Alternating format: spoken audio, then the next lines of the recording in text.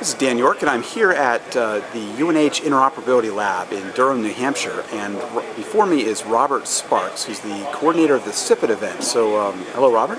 Greetings. So, tell us a little bit about who are you, what do you do here?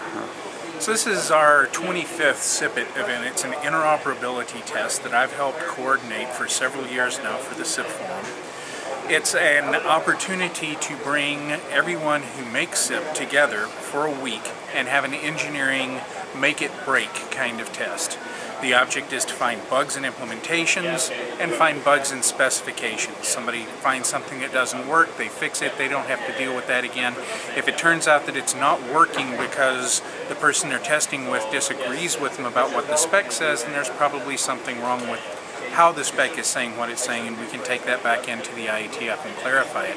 Once in a while we find real problems in the specification through active testing. The fork loop fix, the dynamic amplification of traffic that we captured in a recent RFC out of the IETF was an example of the kinds of things that we find at SIPit that are real errors that we go back and fix through the standardization process.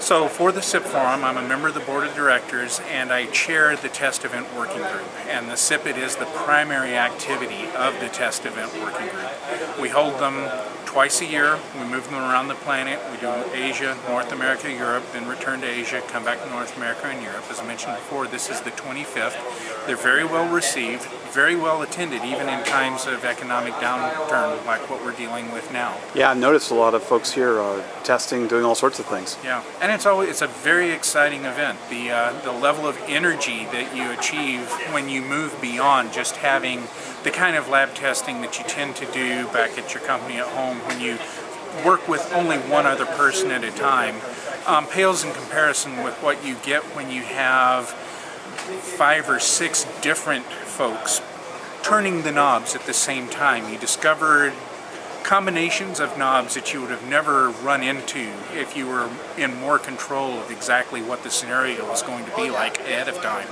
And it uncovers interesting problems that we can take back and solve in the standards process. Now, what kind of vendors typically come here? We get the complete range of implementations of SIP, things ranging from devices that look like telephones or proxies or SBCs, back-to-back user agents and gateways, to things that look like speakers that live in roofs and do one-way SIP audio to play what they want, what they need to play, to cameras, you know, that look like digital SLRs but are designed to go off into the field and get involved in a two-way communication with an expert somewhere else in the universe. Oh, that's cool. Please show me this knob, let me hear what this knob is, kind of noise this knob is making, kind of diagnostics in the field.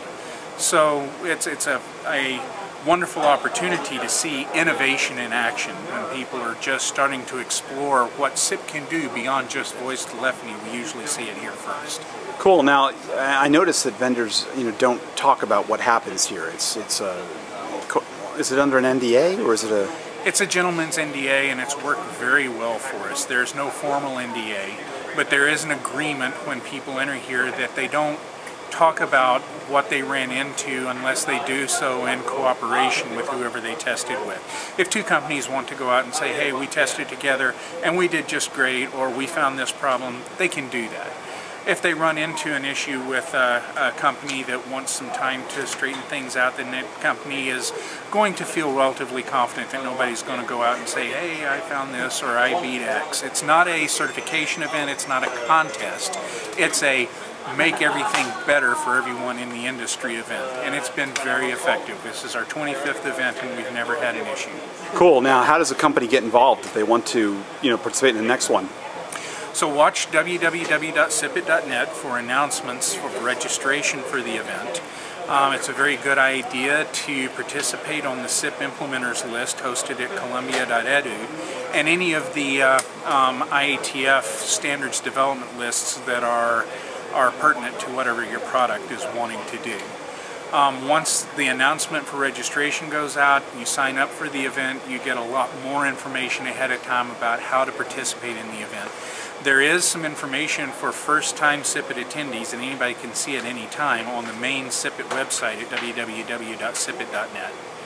Cool. And then there's additional information that goes beyond the SIPit for SIP forum activities at www.sipforum.org. Great. Now, you've been doing this, you said, for 25 sessions. What have you kind of trends or changes have you seen over all that time?